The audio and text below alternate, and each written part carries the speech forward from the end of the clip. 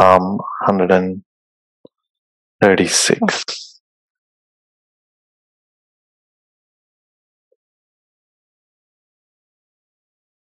Let us read the Psalm responsively. Psalm 136. Maybe we'll read it the same way that I read the first part of the verse. You read the second part of the verse, right? Just like the ancient children of Israel have done, we'll do the same. Give thanks to the Lord, for he is good. Give thanks to the God of gods. Give thanks to the Lord of lords, to him who alone does great wonders, to him who made the heavens with skill, to him who spread out the earth above the waters, to him who made the great lights, the sun to rule by day, the moon and the stars to rule by night, to him who smote the Egyptians in their firstborn, and brought Israel out from their midst,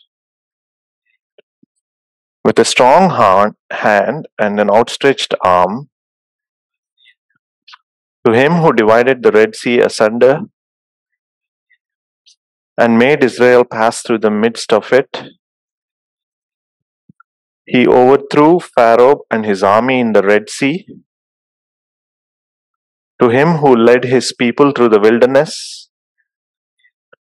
to him who smote great kings and slew mighty kings, Sihon king of Amorites, and Og the king of Bashan, and gave their land as a heritage, even a heritage to Israel his servant, who remembered us in our low estate, and has rescued us from our adversaries, who gives food to all flesh. Give thanks to the God of heaven. Let us pray. Our gracious God, our Heavenly Father, this afternoon we come to your feet. Our Father, we thank you for the living word that you have given us. We pray, O Lord, that you would speak to us through the words before us. Holy Spirit God, please bless our meditation. Let the triune God be exalted. Lord, give me wisdom. Build up thy people to give you thanks. Bless this time. We pray these things in the precious name of our Savior, the Lord Jesus Christ. Amen.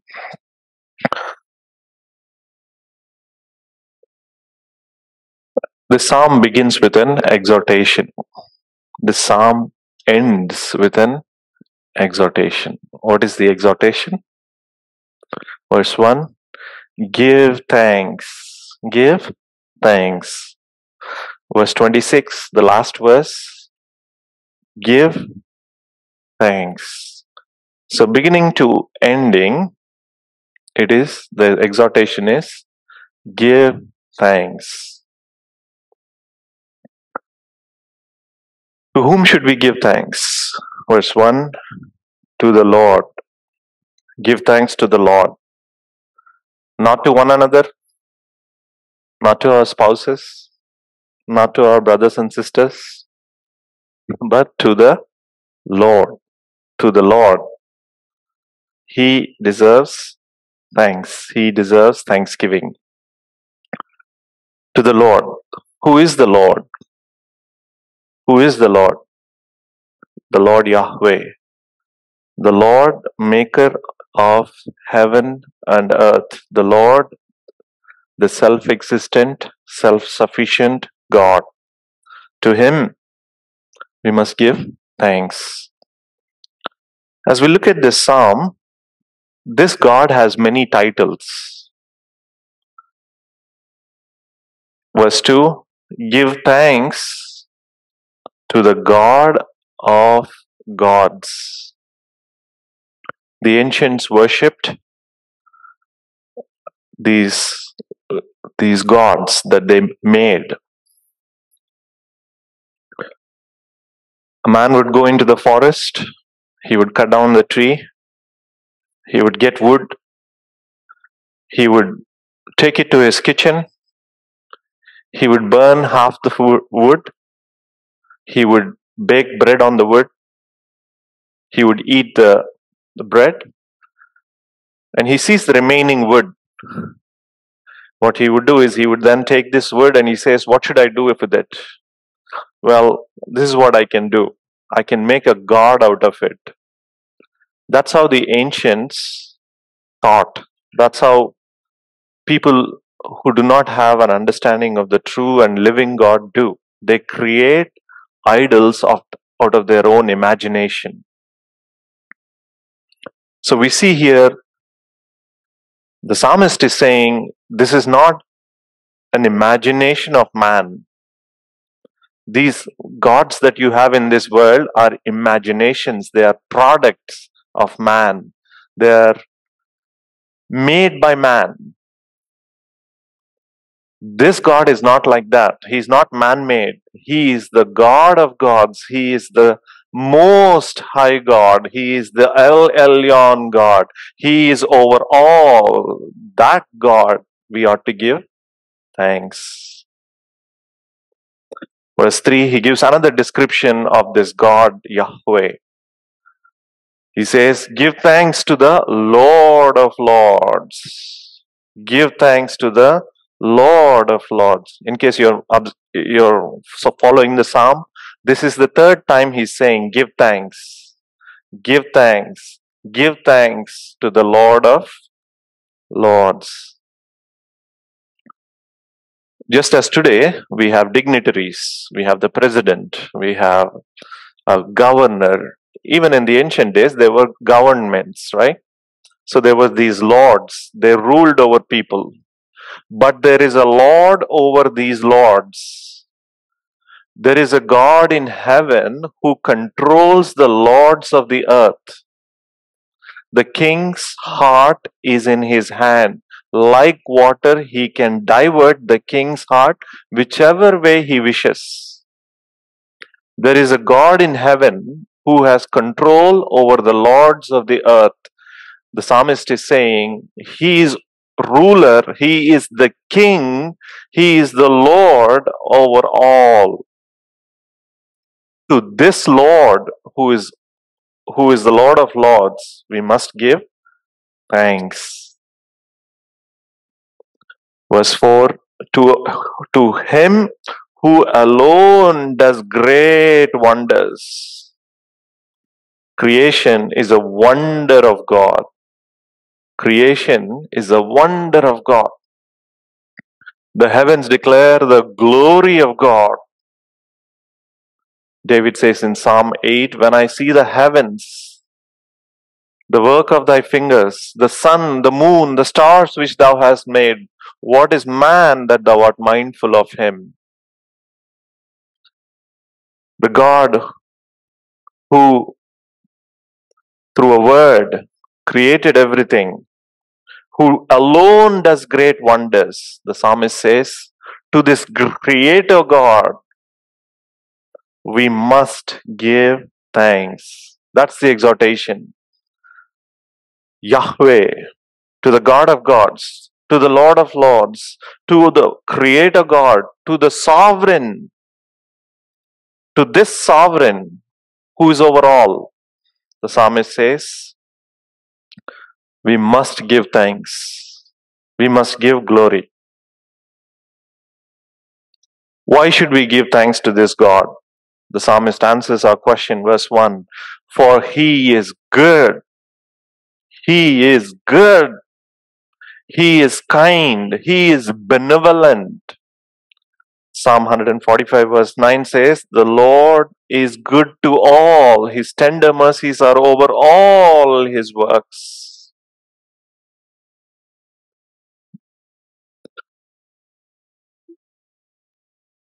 God, the Lord God is good. He is benevolent. He is kind. He is compassionate. He is gracious. He is slow to anger. He is good. That's why we must give thanks to this God. The second reason, as we see, is repetitive in this psalm, for his mercy endures forever. God's mercy endures forever. Mercy. What is mercy? Many people have many definitions. Let me just give you an example to see what mercy is. Turn with me to Mark chapter 5.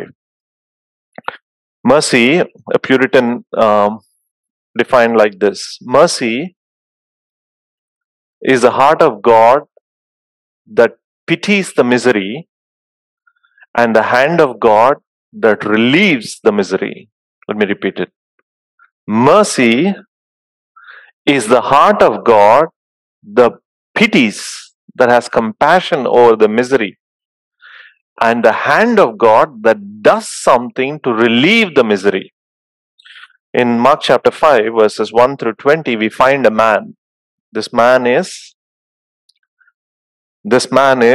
demon possessed. This man was controlled by demons. This man would live among the tombs. This man would gash himself, cut himself with stones. This man would self-destroy. He was a madman. The locals tried to help him. His neighbors tried to help him. How did they try to help him? They said, let us chain this man up with chains so that he does not go live among the tombs, cut himself to death. Let's help this man. Let's chain him. But the demon in him was so strong that he would even break the chains. He was in a hopeless situation. He was in a pitiable situation. The Lord of glory, the Lord Jesus Christ, visits this man. He heals him. And verse 15, we read this. They came to Jesus and observed the man who had been demon-possessed, sitting down, clothed in his right mind. The Lord Jesus, in a moment, healed this man. He made this insane man sane man. This man, after he was healed, he wanted to follow the Lord. And this is what the Lord tells him in verse 19. Go home to your people, report to them what great things the Lord has done for you, how he had mercy on you. The Lord had mercy. The Lord saw your pitiable condition. He did not just pity you, but he has done something about it. He has relieved you from the misery. You and I this morning, lost in sin, captives to the devil. This great God had misery on us. This great God has mercy on us and relieved us from our misery. The Lord is good. His mercy endures forever. As we look at this psalm, how does God display his mercy? How does God display his goodness towards us? We can basically break it into three headings. The first heading is this. This sovereign sovereignly cares for us. We can glean that from verses 5 through verses 9. This sovereign, this King of Kings, this Lord of Lords, this God of Gods, this God who alone does great wonders, this God sovereignly cares for us. Verse 5 says, to him who made the heavens with wisdom, the Lord God made the heavens with wisdom. To him who spread out the earth above the waters. The earth is spread above the waters. Have you ever wondered why the waters don't cross their boundaries and submerge the earth? Why does the water come only to it's as if there is a boundary for the ocean and it comes only thus far and it doesn't cross the boundary, it doesn't submerge the earth? Have you wondered why? We read in the book of Job, this is why. Job chapter 38 verse 8. Who enclosed the sea with doors? When bursting forth it went out from the womb. Verse 10. I placed boundaries on it. I set a bolt and doors. I said, God said, thus far you shall come, but no further. Here shall your proud waves stop. The Lord God is doing this. He places boundaries. He says, thus far you shall come. Beyond this, no, your proud waves cannot come. This morning, if you're living here, it's because we have an earth which is habitable. If the Lord would for a moment remove his boundary, we would be like the Noahic generation. They were under the flood. Truly, his care on fixing the boundaries of the ocean, we see his care. Verse 7, to him who made the great lights. Verse 8, the sun to rule by day. Verse 9, the moon and the stars to rule by night. The psalmist is saying, God has put these great lights in the sky, in the heavens. The sun to rule the day, the moon and the stars to rule the night. God has placed them there. What if you don't have light? What if you don't have the sun? What if you don't have the moon and the stars? It's all darkness. Darkness. Life is impossible without light. You will not have day, you will not have night, you will not have seasons. God, by putting these lights, gives us day and night and seasons.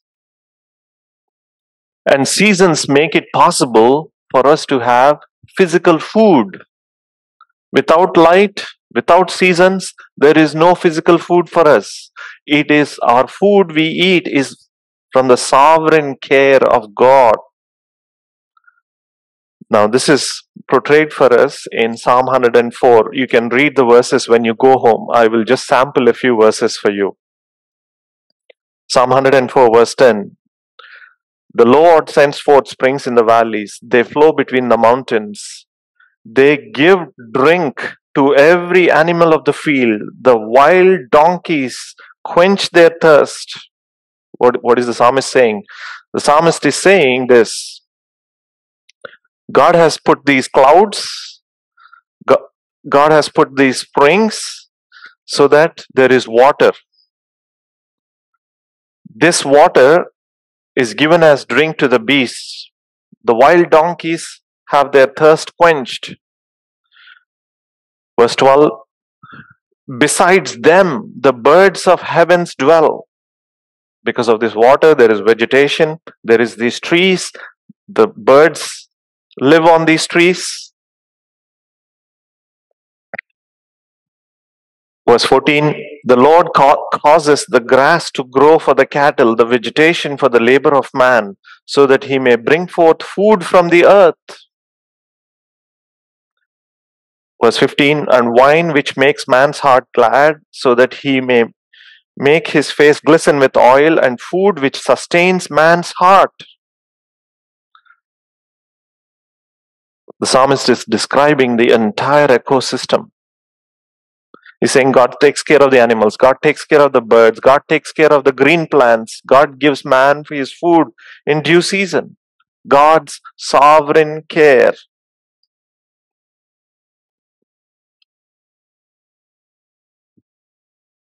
Read verse 24. O Lord, how many are your works? In wisdom you made them all. The earth is full of your possessions. Verse 25. There is the sea, the great and broad, in which are swarms without number, animals both small and great. Verse 27. They all wait for you to give them their food in due season. You give to them and they gather it up. You open your hand, they are satisfied with good. The psalmist is seeing God's care over all creation, all creatures. You open your hand and they are satisfied with good. And so, as we look at the first reason,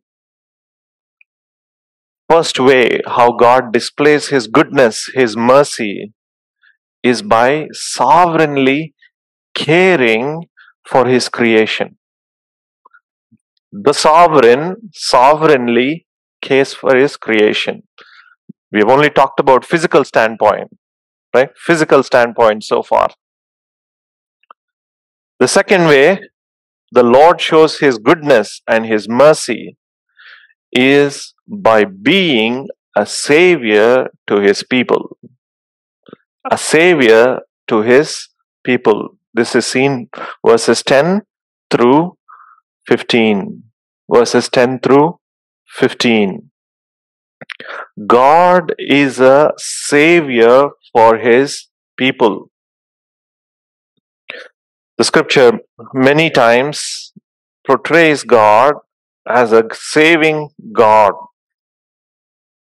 Turn with me to Isaiah chapter 45.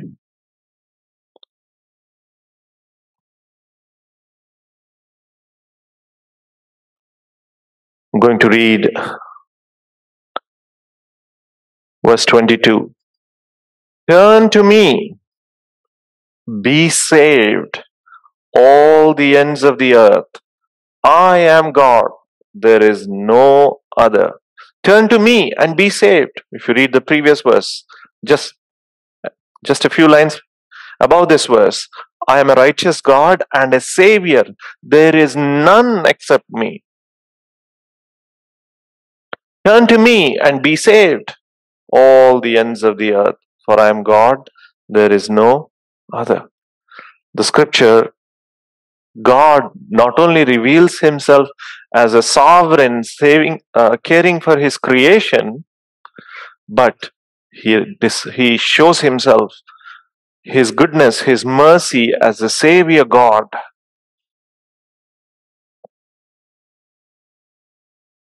As you look at Psalm 136, verse 10, the children of Israel, here was their salvation story is before us in verses 10 through 15. He is a saving God. The children of Israel were in Egypt. They were under the slavery, they were under the oppression of Pharaoh. No one could deliver them from their oppression. No one. And this is what God does.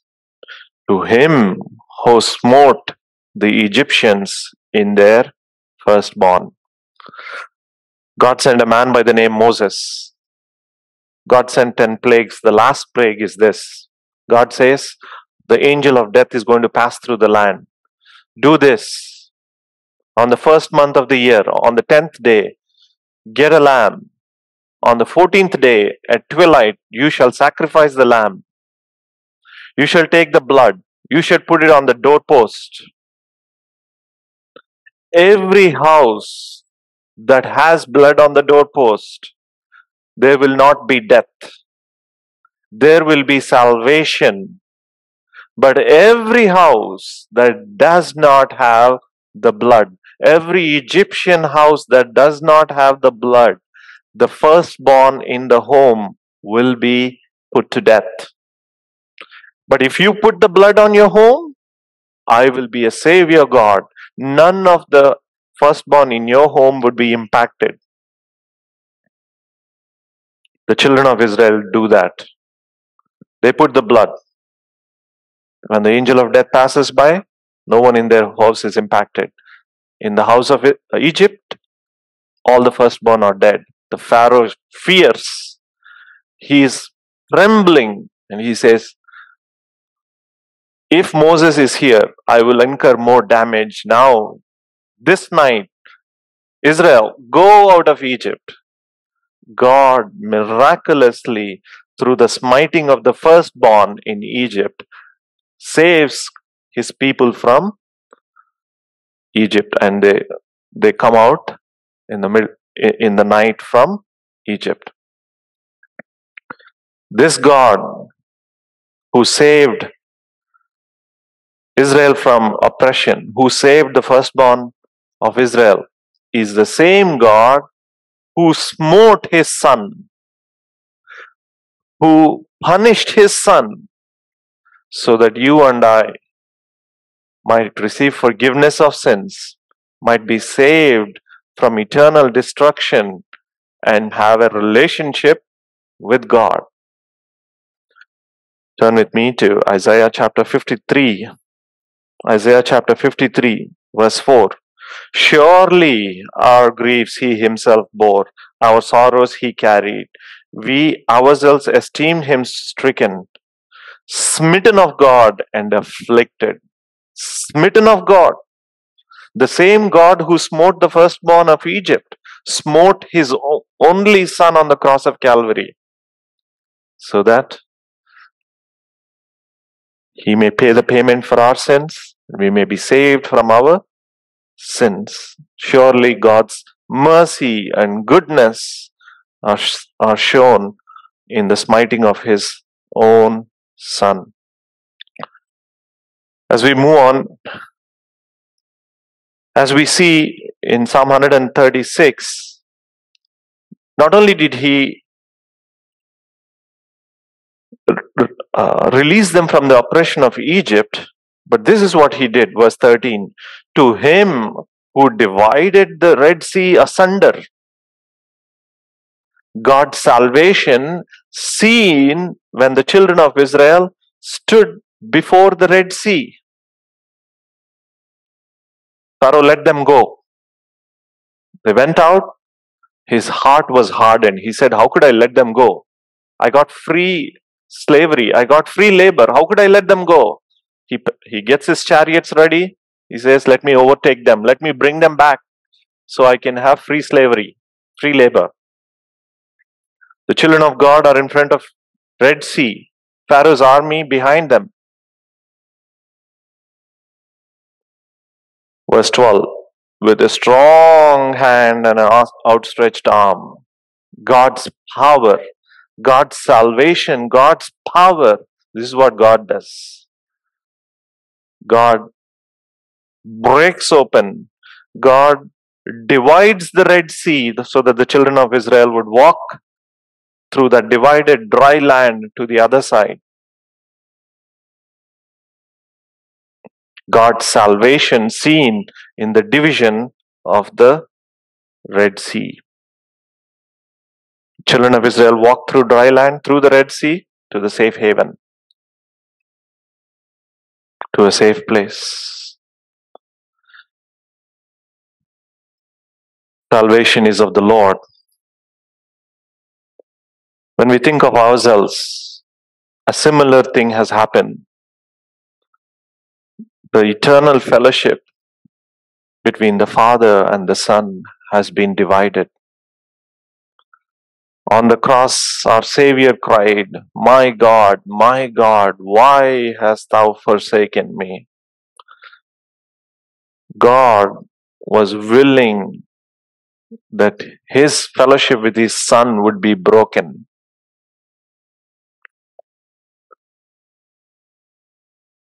So that you and I might be saved. Why was he forsaken? The answer is, your sin was on his back.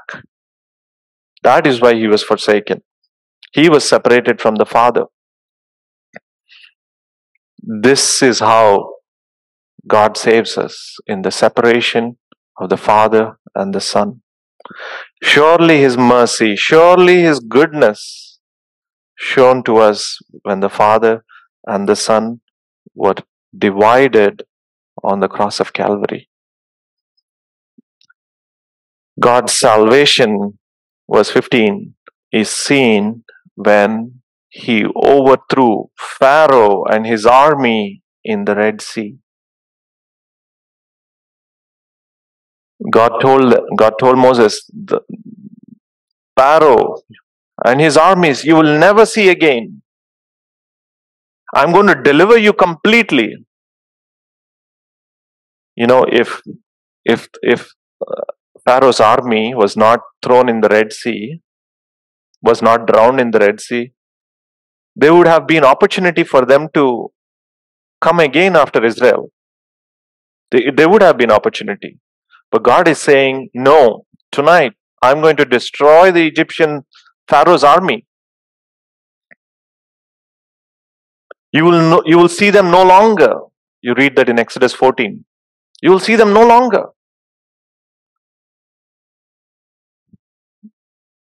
And thus, God drowns the Pharaoh's army in the Red Sea. When we think of ourselves, we were slaves to the devil. You are of your father, the devil. John 8:44. What did the Lord Jesus do at the cross of Calvary? What did He do? Colossians chapter 2 verse 15. Colossians chapter 2 verse 15. This is what He did at Calvary. When Christ had disarmed the rulers and authorities, He made a public display of them, having triumphed over them through Him. At the cross, the scripture is saying here, the devil and his cohorts have been completely destroyed. They have been disarmed, obliterated. You and I, we have been delivered from the devil. We have been transferred from the domain of darkness into the kingdom of His beloved Son. Turn with me to Acts chapter 26. Acts chapter 26. This is what has happened to us in salvation. Acts chapter 26, verse 18. God is telling Paul this. Paul, I'm sending you to open their eyes so that they may turn from darkness to light and from the dominion of Satan to God. Dominion of Satan to God. We've been rescued from the domain of darkness and transferred into the kingdom of His beloved Son. Salvation. Salvation. Where is God's goodness seen? Where is God's mercy seen? Not only in His sovereign care over His creation, but His salvation. His salvation. He is a Savior God, and so we see His goodness and His mercy. As we look at verses 16 through 24, we see a third aspect of God. This God who is sovereign and cares for His creation, this God who is Savior, this God also shepherds His people. This God is a sensitive, caring shepherd to His people. Turn with me to Isaiah chapter 40. Isaiah chapter 40. Isaiah chapter 40. Isaiah is describing the majesty of God. If you read verses 12 through the end of the chapter, he's seeing the glory of God. He says, verse 12, who has measured the waters in the hollow of His hand? He's saying all the waters are imagine if God has a hand, right? All the waters of the earth are in His hollow, it seems, or in this hollow, right? This is a hollow. My hand shape is a hollow. All the waters of the earth are in a hollow. This is how big God is.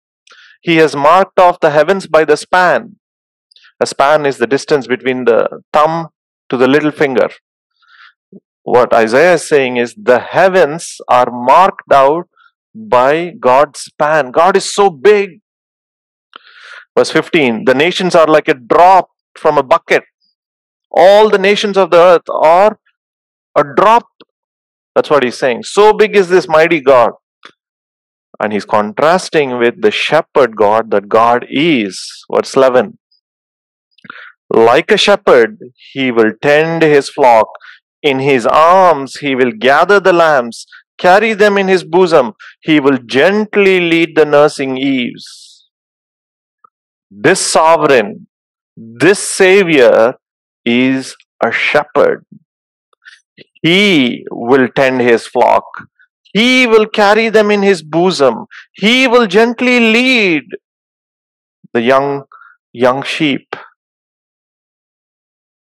This God is a shepherd God.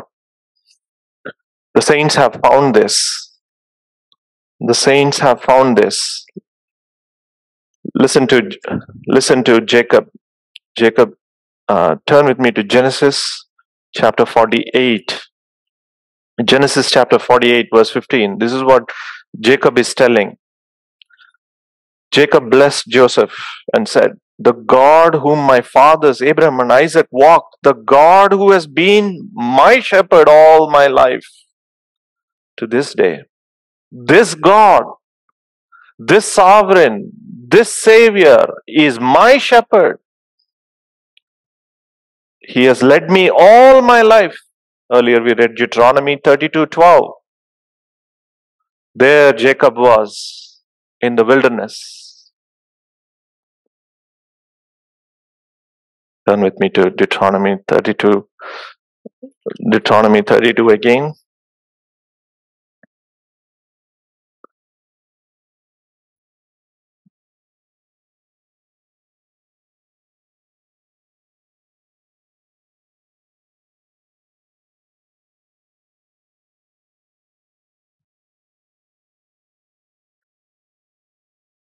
Verse 12.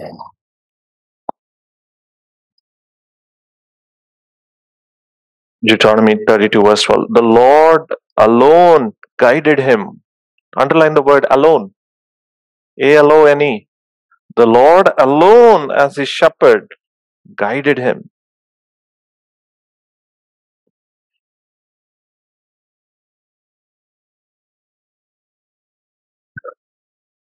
The Lord is a shepherd to his people.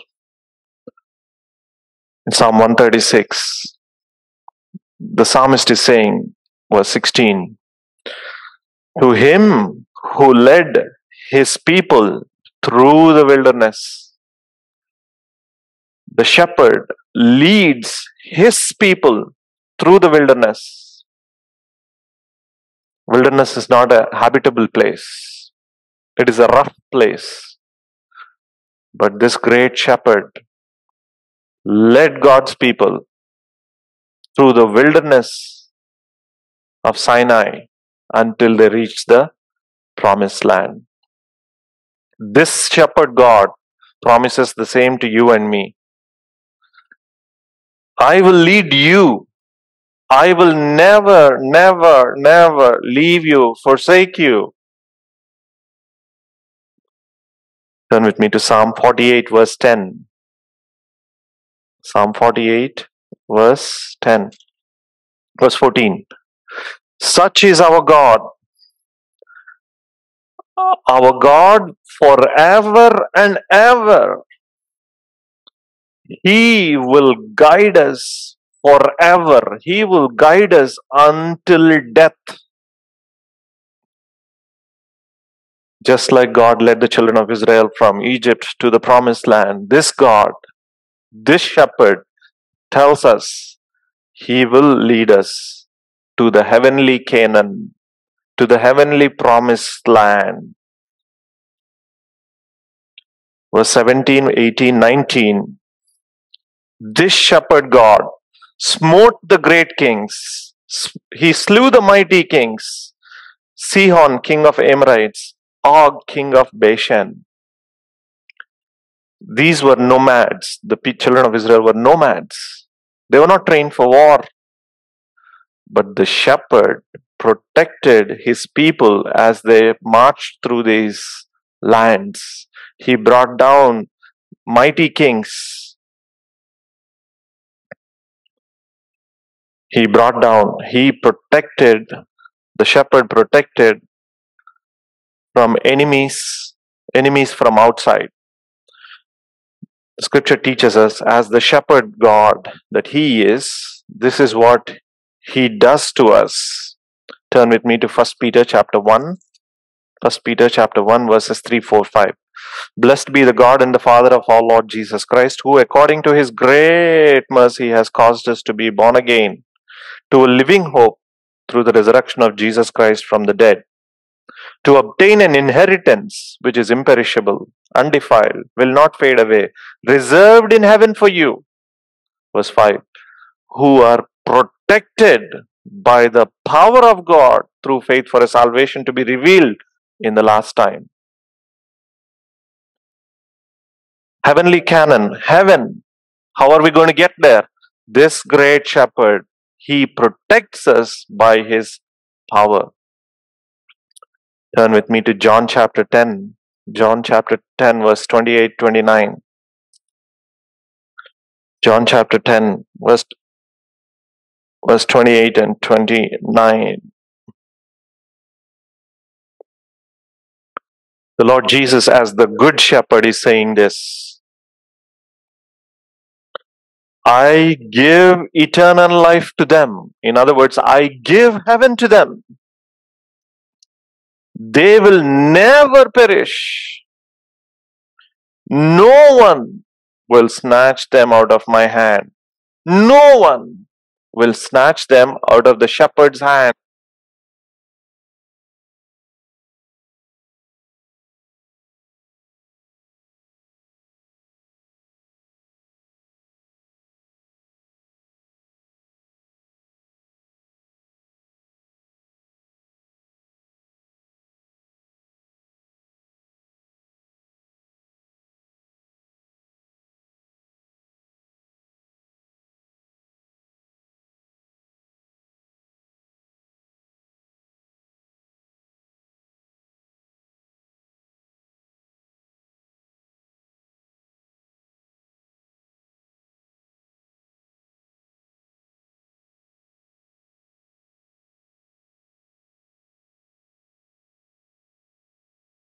One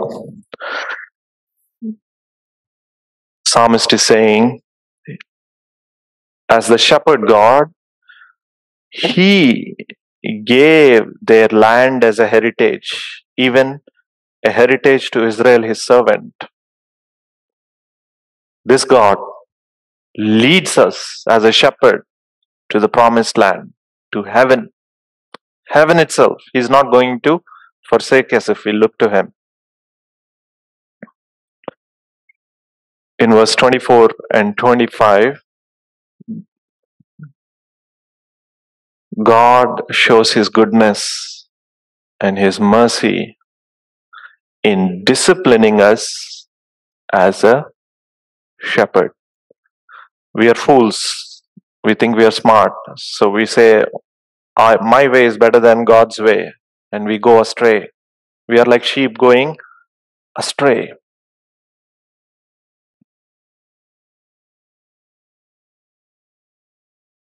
What does this God do? This God intervenes. This shepherd uses the rod. If you study this, if you study the history of the Jewish people, this is what you will find. They settled down in the promised land. What did they do? I'm going to read from Judges chapter 3, verse 7 onwards. The children of Israel, I'm going to read from verse 6. The children of Israel took their daughters, meaning the daughters of their neighbors, these pagans, and gave their own daughters to their sons, and they served their gods. In other words, they turned away from the way that God has revealed in the book of Exodus. They went after these strange gods. They broke the covenant. They forgot God, their Savior. Verse 7, the sons of Israel did what was evil in the sight of the Lord and forgot the Lord their God and served the Baals and the Asherah. Then the anger of the Lord was kindled against Israel so that he sold them into the hands of Cushan, king of Mesopotamia, and the sons of Israel served Cushan 8 years. God using the rod, God giving his people over to this king of Mesopotamia called Cushan.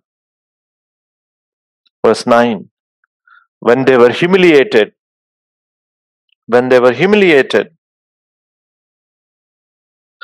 verse 9, when the sons of Israel cried to the Lord raised up a deliverer for the sons of Israel to deliver them, Othniel, the son of Kenaz. Psalm 136 verse 23, he remembered us in our humiliation. He disciplined us.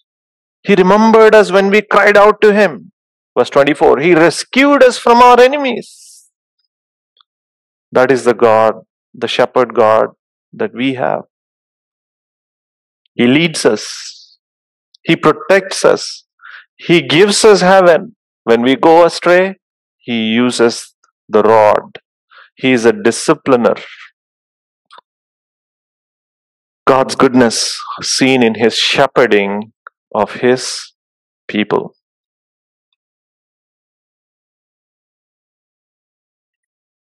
Verse 26.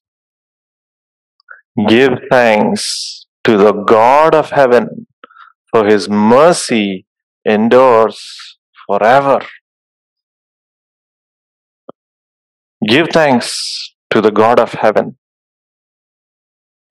Give thanks to the sovereign one who dwells in heaven, whose glory is in the heavens.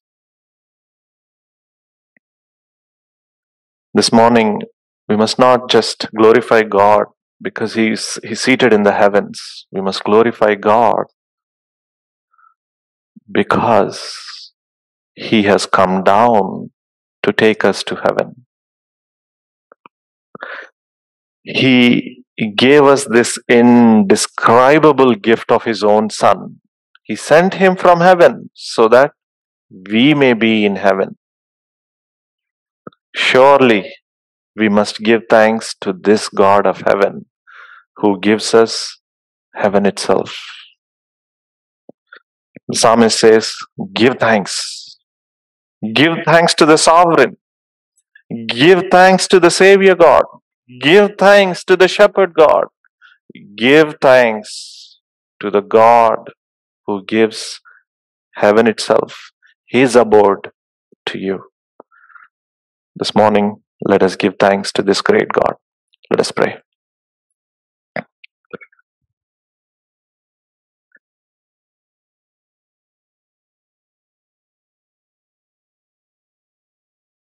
Our gracious God, our Heavenly Father, this morning we heed the psalmist's exhortation. Give thanks. Give thanks to the Lord, to the God of gods, to the Lord of lords, to the one who alone does great wonders, to the one who is the God of heaven. We thank you, Lord, that your mercy, your goodness is revealed to us in your care, in your saving nature, and in your shepherding over of our lives. We thank you, Lord. We thank you for such a good God you are. This morning, we pray that you would help us, each one of us in this room, that we would work out our salvation with fear and trembling, knowing your great love and care for us. Help us to continually give thanks to you. through Christ Jesus. For this is your will for our lives. We commit all our lives to you. Lord, we pray that you would draw us nearer to you. And Lord, use us for thy purposes. We pray these things in the precious name of our Savior, the Lord Jesus Christ. Amen.